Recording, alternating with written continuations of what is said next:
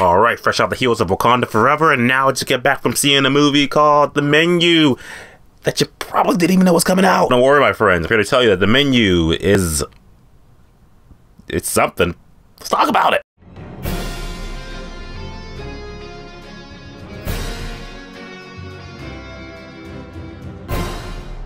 The Menu. So The Menu is the newest dark comedy horror movie that comes out officially tomorrow. It stars Ralph Fiennes, Anya Taylor-Joy, Nicholas Hoult. And is this movie good? I'm gonna say this movie is kind of a mixed bag a little bit, because I'll say that the first 3/4 of the movie, spot on. I was into this movie, but then the ending happened. I was just like, this is why this movie came out right after Wakanda Forever, like right in that gap between like big budget Marvel movie and right before the newest Disney animated movie that's gonna sweep over the holiday Thanksgiving season.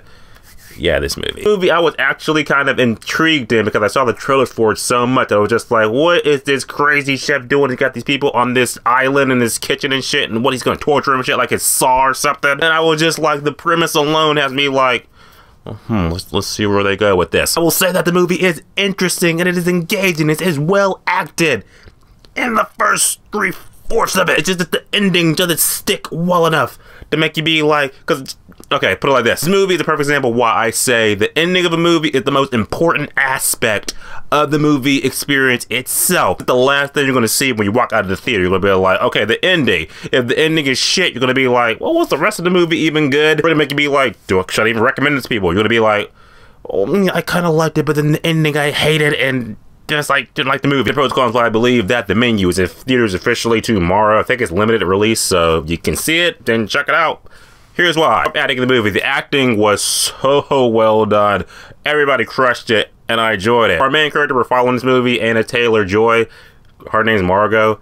Loved her. She pretty much our eyes and ears in this experience that we're going on with fucking crazy Chef Ramsay and shit. And seriously, like, Ralph, he killed it as the chef. Like, this dude was just like, yeah, he's just like, you know, here's tonight's dinner. Eat it or die. This dude was like off his rocker, but he was like that calm, collective, like, crazy and shit like that. Like, when someone's saying shit to him that he doesn't like, you can see, literally see it in his face. He's trying to, like, keep it together and shit, but he's like, yeah, pretty much. Overall, the acting in the movie was spot on. It was good. Margot, she was, well, she was good in the movie. Like I said, she was pretty much us, and the thing that she said to characters and her interactions with characters in the movie was like, that shit I would say. There's a moment where every time the chef would, like, you know, be like, you know, okay, kids, yes, chef, here's the next dinner. He did that like 5 times in the movie, and about the 3rd time he did it, she was just pretty much just like, is he gonna do that like all the time? Don't his hands hurt? Literally what I was saying in the movie, and that's why I would get killed. Okay, plot of the movie. Movie pretty much opens up like right there, and I love that. Movie opens up, you got girl from New Mutants, Margot, that's her name. Margot. Her and Hank McCoy and shit, they're going with these other going with these other bunch of food critics and food, you know, entrepreneurs, shit like that, to this crazy island and shit like that, where you got Ralph as the chef, and he's pretty much like, yeah, here's tonight's menu, and we're gonna go through this entire menu, but, you know, then weird shit starts happening, shit like that. Next thing you know, these people are trapped on this island with this crazy chef, and they gotta endure a night of horror and torture and shit. But they're also eating some good food, so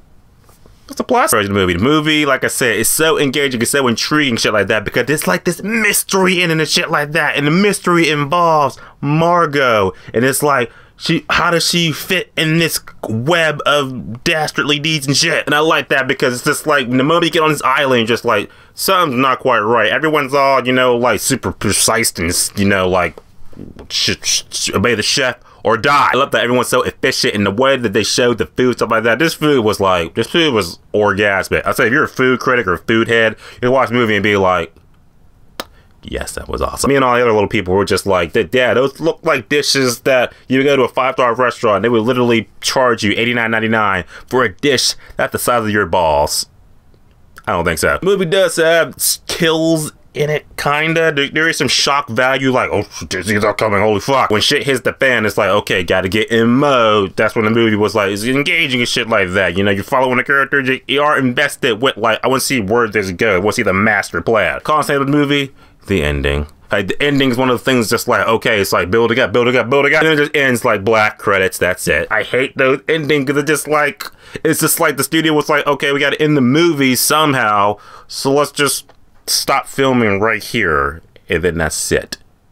Bullshit ending. Today, The Menu was a movie that I definitely had a good time with, but it's a movie that I felt like it would have been so much better if it was kind of stretched into like a Netflix miniseries. You can really flesh out the characters, flesh out the kills, flesh out the smaller details in the movie. A movie that was just like, we want to kind of be like You're Next and The Hunt, but we want to be smarter than it. But it's like it doesn't commit to that idea, so you're just left with The Menu. That being said, I really want to say that The Menu is definitely a good 6 out of 10, which is definitely a good movie if you Netflix it. Okay, The Menu's in theaters officially tomorrow. You're going to see it. You're not going to see a type of to talk about it. See you guys in the next video and enjoy your weekend. As always, subscribe.